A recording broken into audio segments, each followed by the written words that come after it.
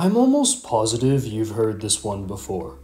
Lamau, it's so funny that Snake has like 10 Stinger missiles in his ass. Lamau. How much Snake can carry has a surprisingly large effect on the rest of the game's design. It influences level design, the combat loop, and even the extent to which the player interacts with the actual environment. Today I'm Pliskin, and I want to look at carry capacity as a means of framing how an entire game is designed and balanced. Snake, it's me. I'm going to touch you. Before talking about Metal Gear Solid, let's identify the two methods I often see in games when it comes to carry capacity. So let's talk about Halo.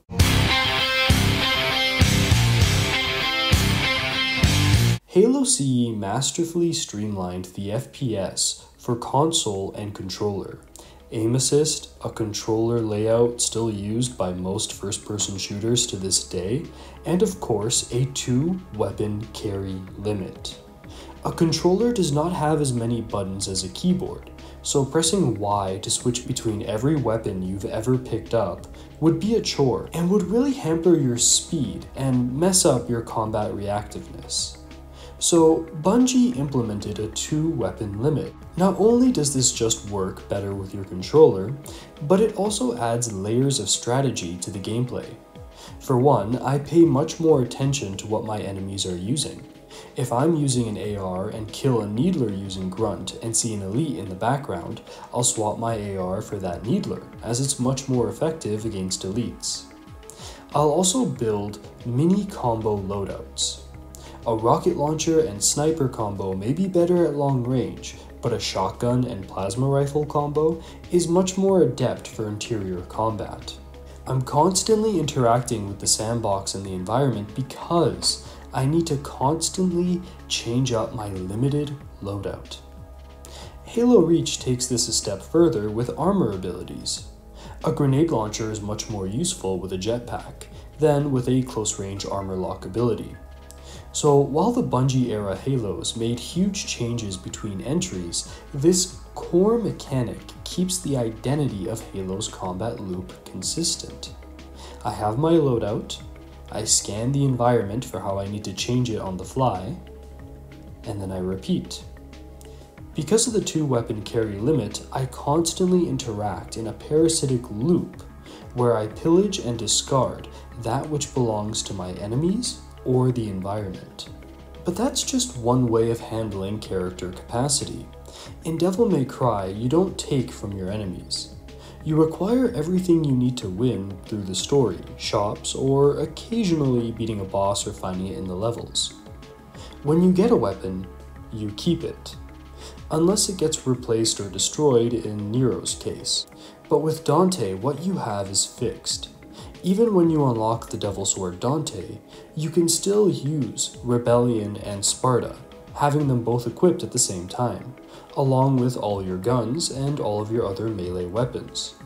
So you may ask, doesn't having to switch between that many weapons on controller slow you down in a game all about combo speed? Yes and no. If you have a specific combo in mind, then yeah, having to cycle over unwanted weapons can mess you up. But you can also just store them outside of your in-game inventory and carry only what you use.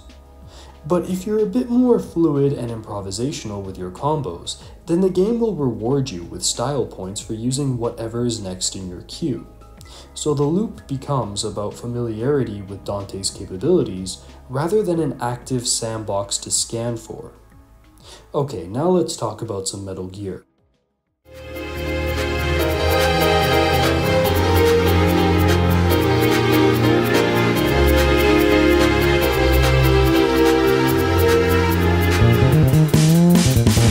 Similarly, there are two identifiable methods in regards to MGS carry capacity. The I'm carrying all of Shadow Moses in my ass approach, and the pretend carry limitations approach. It's a transition, honestly, that we see throughout the series. In MGS 1 and 2, your character carries literally everything they find at all times. and you gotta scroll through an entire armory when finding the weapon that you want to use. MGS3 we get this too, but it's limited. Only a set amount of items are scrollable. You see, some of them go into your magic excessive menu. I mean backpack. There's a cool mechanic where carrying an excess of heavy stuff depletes your stamina faster. Cool concept, but it's kind of ruined by how I can just use the magic backpack to negate these effects. MGS4 switches out the magic backpack for a half-baked Drebin system. MGS5 almost adds in meaningful carrying mechanics. Snake can only carry 3 guns, one on his hip, one on his waist, and one on his back. Only sidearms and PDWs go on his hip. ARs, shotguns, and grenade launchers go on his waist. And power weapons like snipers, LMGs, and rockets go on his back. Sadly, the limited carry capacity doesn't really force you to interact with the world sandbox in a meaningful improvisational way, since you can call in whatever else you'd rather use at any time. Mother-based deliveries act as the new magic backpack.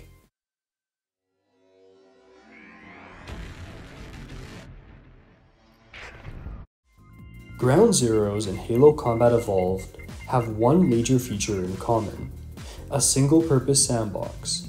Each weapon has its given purpose and does not overwrite any other option. With a limited, non-bloated sandbox, every weapon you carry, that the enemies carry, or that you find in the world becomes valuable. The rocket launcher makes the otherwise deadly Humvee manageable. Swapping out my Trank pistol for a suppressed SMG may be smart in scenarios where a suppressed combat weapon isn't readily available. Swapping out a suppressed MRS-4 for a shotgun during an alert in the tight spaces of the admin building is always a good idea. These 3 spaces have so much more meaning when acquiring or changing weapons isn't supported by some kind of magic system. I was going to talk about hypothetical MGS games rebalanced around carry systems for each of the prior discussed methods, but I don't really need to do it for the Halo philosophy. Ground Zeroes already exists and nails the scan your environment and adapt your loadout to the situation approach. Honestly, I don't even need to go hypothetical for Devil May Cry's approach either, because we have Metal Gear Rising. Outside of niche scenarios, the game is more about how well you control Raiden, rather than finding the right weapon for the job. Like in regards to full game balancing, Ground Zeroes and Rising are just peak Metal Gear, which is exactly what makes it so cool that both of these protagonists share screen time in Ground Zeroes. That's it. That's it.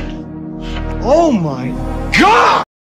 There is, however, a really cool means of balancing carry weight I haven't brought up yet, that I would really like to see in a Metal Gear game. Resident Evil is almost entirely balanced around how much you can carry at a given time. Weapons, ammo, equipment, everything takes up space. If you could carry everything you could pick up at all times, the game would be a cakewalk. So there's 3 ways Metal Gear Solid could model a carry weight system off of different Resident Evil games.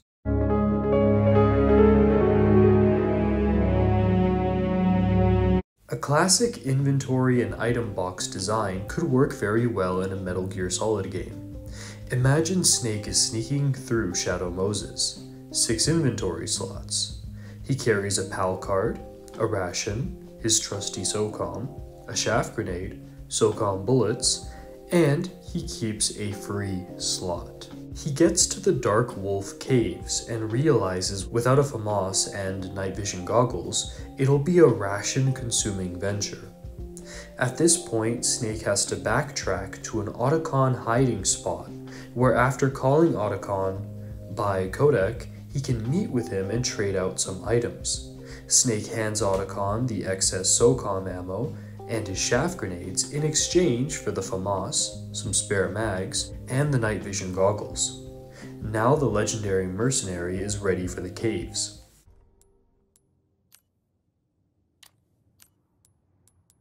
Snake's chest rig could be made to function like Leon's attaché case. How much Snake could carry on him at one time would be dependent on how much he can jigsaw puzzle cram into his rig.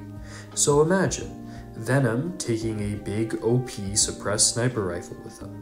It's as powerful as ever, but now he can't hold as many grenades. His ammo count is going to be limited because there's less space for ammo, and his waist and hip guns have to prioritize being compact over being effective against the enemy if he still wants to occupy his 3 carry slots. In this scenario, you could even include the magic mother-based deliveries, because now it doesn't matter what you can call in if you can't carry it.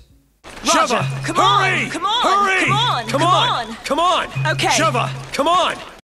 Resident Evil 5 is cool because instead of save rooms and item boxes, you share or distribute weapons and ammo through a split-screen friend's inventory. Imagine Snake and Raiden as 2-player split-screen characters. Between them, there's an M4, PSG-1, a Stinger missile, an assortment of nades, rations, and tranq pistols. And of course, the corresponding ammo for each. Each character only has 9 slots, like in Resident Evil 5. To be able to fully utilize the tools at their disposal and have space for special items, they decide to split the load of all this stuff between them. Snake takes a pistol, all the nades, and the M4. Plus ammunition. Raiden takes a pistol, PSG-1, and Stinger missiles plus their ammunition. Now each player has a team-based role to play. Snake handles infantry combat, and Raiden handles boss fights and niche scenarios. If the player plays solo, then the AI will prioritize holding healing items, specialty items, and ammunition, and act more like a mule for the player.